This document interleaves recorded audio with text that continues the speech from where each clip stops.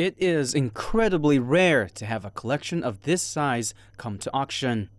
It comes from Monroe's acting coach, Lee Strasberg, and includes such personal items as letters, purses, furs, and jewelry, both real and costume. You know, Marilyn, you think diamonds are a girl's best friend. You expect her to be dripping in diamonds. In fact, Marilyn loved costume jewellery. Most of her jewellery was costume, which we have in this auction. There's also a couple of very fine pieces of jewellery, including this amazing watch, really tiny wrist, worn by Marilyn Monroe. It's a Blancpain wristwatch with diamonds on the bracelet, diamonds on the watch face itself. We estimate that 80 to 120,000, which is one of the most highly priced items in the auction. 12 of Monroe's paintings, including crayon drawings and watercolors, are for sale, along with Monroe's handwritten poems.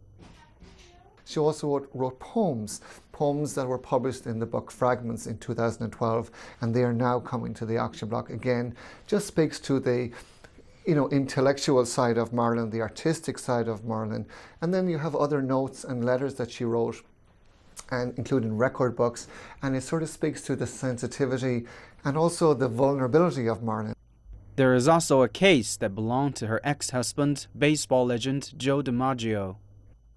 When she passed away, under her bed there was this jewellery case, crocodile jewellery case, owned by Joe DiMaggio with his initials on the case.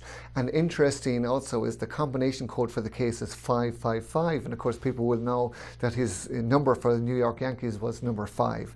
So that's a really nice piece, and very interesting that she actually held on to that and it was under her bed when she passed away. The items will go on the auction block November the 19th and 20th in Los Angeles, 54 years after the actress's death.